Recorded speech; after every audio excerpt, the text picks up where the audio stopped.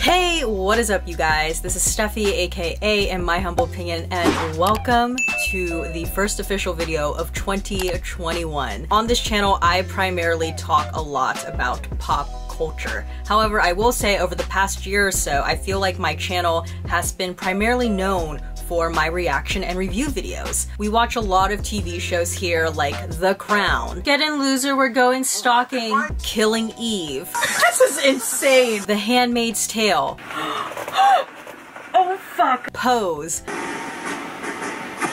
American Horror Story. Oh my god! And a bunch of other TV shows. I didn't know I was gonna cry during the Queen's Gambit. And because of that, a lot of people over time have always asked me, can you react to this? Can you react to that? And you know, the thing is, aside from watching, you know, shows here on the channel with all of you, while that's fun, I also watch a bunch of other TV shows by myself or with a friend, socially distanced of course. So in today's video, I thought I would talk about 5 TV shows that I watched in 2020 and didn't tell you. That's why her hair is so big, it's full of secrets. So the first show that I want to talk about that I watched in 2020 and didn't really talk about at all on my channel is probably the #1 most requested show that a lot of you wanted me to react and review last year. And that show is Normal People. Normal People is based on the book Normal People by Sally Rooney, and the show takes place primarily in Ireland and follows Marianne and Connell, and you see pretty much how their relationship evolves over time, from when they first meet in secondary school to their time at university, and just as they're figuring out what they're going to do after they graduate. This show deals with a lot of different issues like mental health and struggling in abusive relationships and first loves. So watching Normal People is definitely like an emotional, quiet, but emotional experience. I remember thinking back when I was watching it, like the cinematography is very visual ASMR. And I especially love the episodes where they travel to different places. Like there's an episode where they go to Italy and it's basically like Call Me By Your Name, but for straight people, minus the cannibalism. I would say my favorite moment while watching Normal People was when Connell and Marianne are FaceTiming, and Connell has a hard time sleeping because he has a lot of anxiety, and then Marianne like offers to stay on FaceTime with him through the night so he can go to sleep. If you haven't seen the show, this probably sounds really creepy, but if you have seen the show, like, you know exactly what I'm talking about. Like, it just like hits you. Again, if you haven't seen the show or if you want to rewatch it, at least here in the United States, it's available to watch on Hulu, and it's such an easy binge, you guys. Like, I feel like if you're really into it, you can easily get through this in like 2 days. A lot of you may know that I watched a little British comedy called Fleabag, which was written, created, starred the iconic Miss Phoebe Waller-Bridge, and I utterly fell in love with her, as one does after watching Fleabag.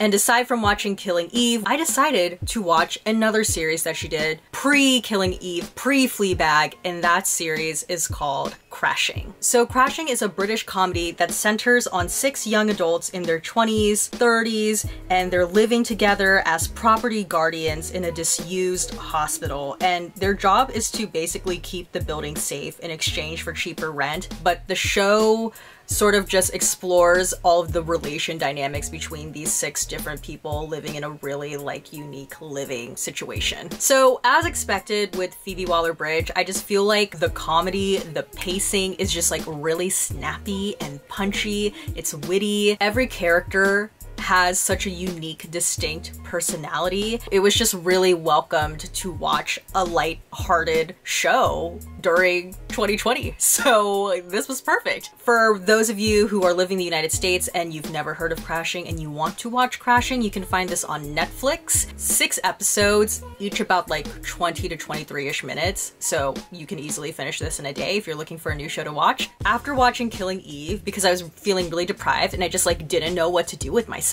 what am I gonna do with my life? I decided to go back and watch some of Jodie Comer's previous work pre-Killing Eve. And the first show that I watched was a show called My Mad Fat Diary. So My Mad Fat Diary is a British teen comedy drama that aired back in 2013, and it is based on the novel My Mad Fat Teenage Diary by Ray Earl. And the basic setup for the series is Ray leaves the hospital after, well, I don't want to spoil, but she leaves the hospital and then she gets reunited with her best friend named Chloe, who's played by Jodie Comer, and Chloe sort of invites Ray to start hanging out with her group of friends. And over the course of the series, you just see Ray and the friends just like grow and evolve as people, and their friendships grow and evolve over time. I feel like I'm like sensing a theme here, but it's a really, really great show. And honestly, like out of all the shows I'm gonna be talking about today especially, I'm gonna give My Mad Fat Diary my Hidden Gem Award of 2020 because there is genuinely no reason why or how I would have stumbled upon this show on my own had I not like watched Killing Eve first and be like, you know what, I really want to invest time into Jodie Comer's acting career. I love the show so much. The characters are so relatable and they're likable, and the show covers so many different topics like eating disorders, body image, mental health, female friendships, relationships, coming out to your friends, growing up, you know, just all of the issues that one explores as a teenager. But I think my favorite aspect of the show really is that this show just has so much heart. And even though they do cover a lot of serious issues, like it's never in the way where it feels like they're hitting you over the head and they're like, this is the lesson of the day, you guys. It's just like, I feel very comforted by that show. I feel like if you are someone who likes coming of age TV shows like, okay, Euphoria or Sex Education, you should really give My Mad Fat Diary a chance. The show is on Hulu here in the United States. Each episode is about 45-ish minutes a piece. So if you want to like maybe invest a weekend, maybe 2 weekends, depending on how busy you are, I feel like My Mad Fat Diary, you should definitely give that one a shot. And again, like I said, it's like my hidden gem of 2020 that I discovered. Love that show. So after I finished watching My Mad Fat Diary, the next show on my Jodie Comer exploration was Dr. Foster. And I truly thought that this show was about her and that she was Dr. Foster, because if you look up this show on Netflix, she is the literal face of the thumbnail for the show. But Dr. Foster is basically a British drama that follows a woman named Gemma Foster, who's a doctor. She's played by Saran Jones. She is convinced that her husband is cheating on her, and well, are we really that surprised?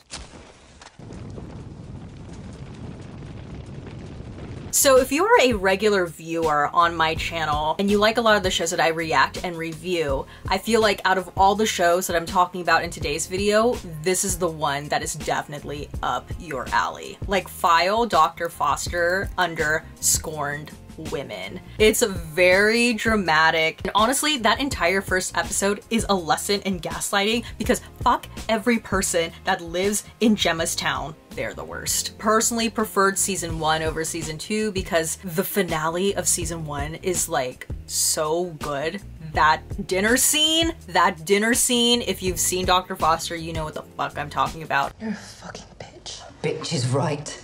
And I'm a wolf tonight. Even though season 2 is a bit clunky in my opinion, I feel like Dr. Foster is definitely a show worth investing your time in. So if you're living in the United States and you have a Netflix account, you can find Dr. Foster on Netflix. There's only 2 seasons, 5 episodes each, and each episode is about like an hour or so. Okay, and the last show that I watched in 2020, like truly the last show that I watched in 2020, and I just didn't really talk about on my channel, was a show that a lot of you were wanting me to react and review as of late, and it's a show that literally everybody is talking about, and that show is Bridgerton. For those of you guys who don't know, Bridgerton is based on the Julia Quinn Bridgerton series novels, and it is set during the Regency era and follows the Bridgerton family during the debutante season, and one of the daughters, Daphne Bridgerton, is looking for a potential suitor. While all of this is happening, there's a Gossip Girl-like character named Lady Whistledown who writes these pamphlets and spills all of the town's tea, so it's kind of like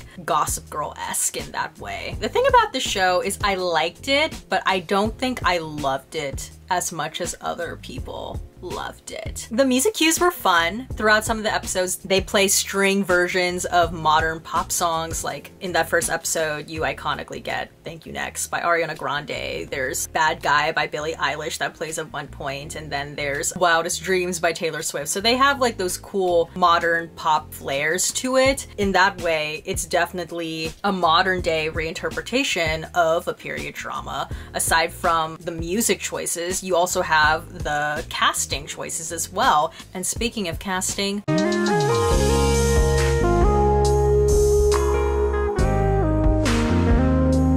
another reason why I feel like a lot of people are talking about Bridgerton is because of like the sex scenes. I mean episode 5, but like mainly episode 6. Episode 6, and I think there's also like a moment in episode 7. I was like, oh my, Shonda is unleashed on Netflix here. I just feel like for me, I don't know, like not all of the characters really clicked, and it's funny because like 2 of the characters that I found honestly the least interesting, they ended up being sort of written off, or the 2 characters ended up like going away by the very end, and I was like, oh see, look, the creators even know that those 2 are literally the least interesting characters on the show. But I will say, I do enjoy the fact that Lady Whistledown is voiced by Queen Julie Andrews, and at least the creators know who Lady Whistledown is, unlike Gossip Girl. If you guys are still interested in catching up with Bridgerton, because this is a show that a lot of people are talking about, like I said, it's on Netflix, 8 episodes, but yeah, a show that you can get through during a long weekend or something. Alright, so that about ends this video. Those were just 5 of the shows that I watched in 2020. I didn't really tell any of you. If you like this video, please give this video a thumbs up. Don't forget to hit the subscribe button, and please turn on the notification button down below so you know when a new video from me comes out.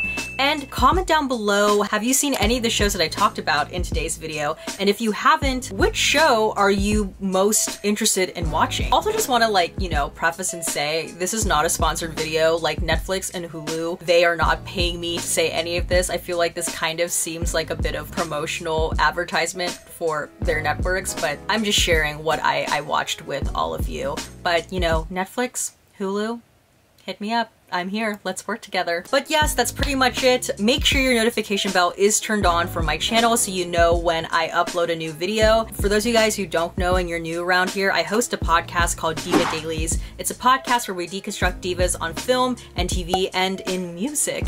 So we're actually on hiatus as of right now, but if you're interested in looking for a new podcast, because you know we're in a new year, highly recommend and suggest that you check out Diva Dailies wherever you listen to your podcasts. But yeah, that's pretty much it. As always, everything I said was just my own personal thoughts and all in my humble opinion, and I will see you guys in the next one.